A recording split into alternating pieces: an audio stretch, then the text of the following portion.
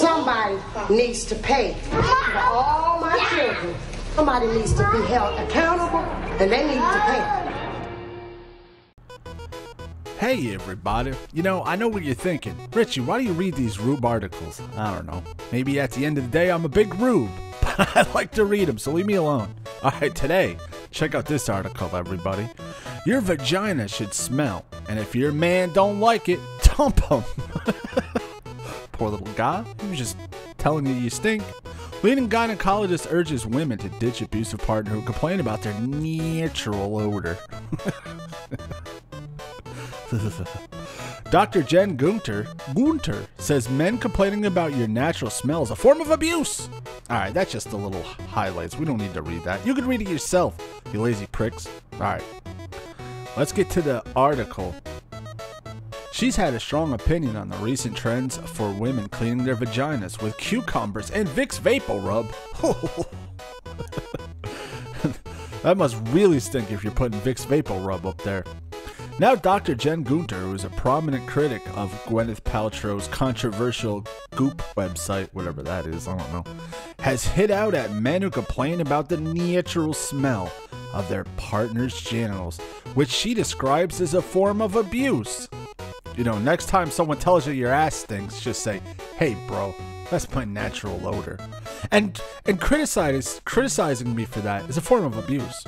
Writing her latest blog newsletter, the Canadian gynecologist revealed she once dumped a boyfriend for complaining about the smell of her genitals.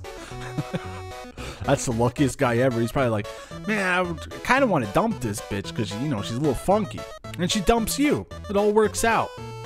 Dr. Gunter has urged women not to feel ashamed and feel they have to resort to buying harmful products that create artificial odors. Well, can you do something? You're peeling the wallpaper off the wall. You killed all the plants.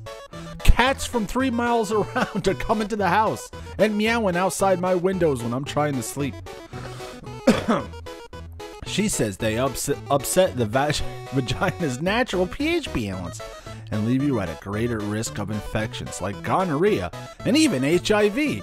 Well, how many dudes are you porking and you have to worry about HIV? No wonder you stink. What a pig. Alright, it continues. She wrote, "I once dated a guy who insinuated my vagina did not smell right. He was an ass in other ways, too. For example, he thought my hair would be better if it were straight. Sadly, I took the bait. It wasn't. He thought I would look better if I dressed in a certain way. Again, I took the bait. I just felt worse. All that in a stinky vag? Man, how could it get much worse?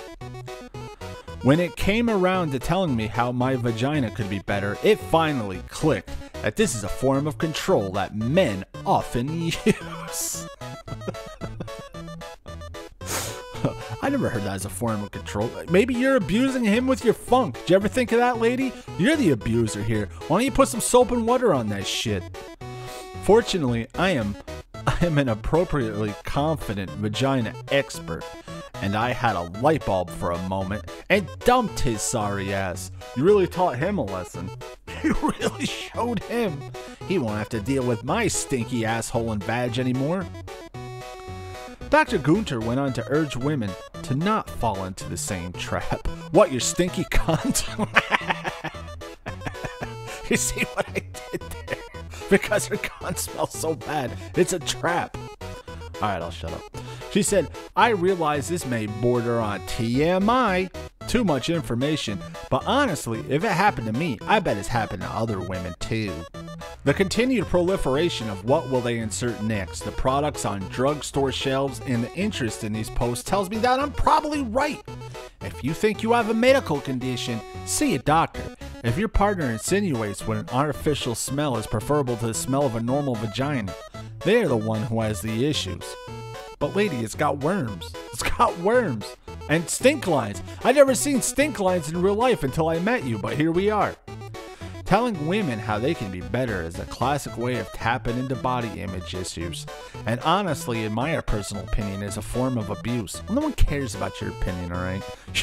You're a vag doctor with a stinky vag. Think that one out. Think about that. That don't even make sense. You'd think she'd be on top of that shit. Dr. Gunter has previously stressed that women should be aware that douches are unnecessary. Hanford, she says you gotta go, man. I'm sorry, dude. You heard what she said. I'm just kidding. Hanford's not a douche. He's a saint on earth. And even dangerous, as our intimate areas are designed to clean themselves. Yeah, but yours doesn't.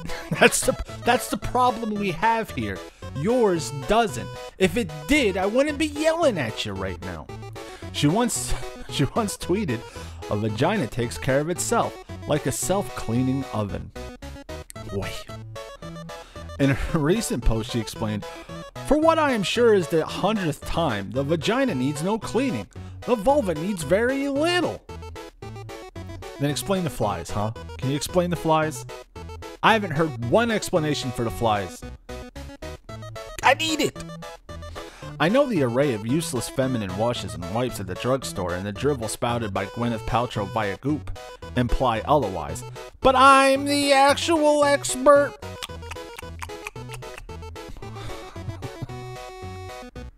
There's a cucumber for you. She recently warned about the dangers of carrying out a vagina facial using a cucumber. And then also said that using anything that upsets the pH balance, including douches, cleanses, steams, and vinegar, pH balance, blah blah blah, has real potential for harming good bacteria or disrupting the mucosal surface. Oh no! My mucosal surface! What will I do? By damaging lactobacilli? Lactobacilli? I don't know. And the mucosa. Attempts at vaginal cleaning increases women's risk of contracting gonorrhea or HIV. If she is exposed, she said. Paradoxically, it will also cause odor.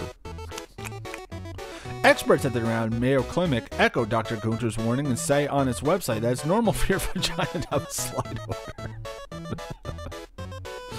Growth.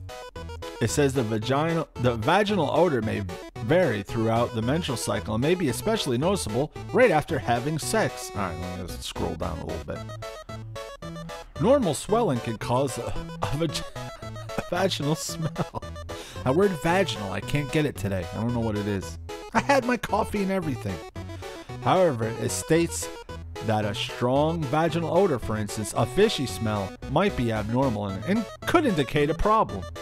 Here's some shit if you gotta see a doctor. if people here, you have to if people run away screaming at the smell of your vag, like jump out the window of a second-story building, you should probably see a doctor. Alright, that's it. What an adventure, huh, guys? Well, anyway, I'll see you or some shit.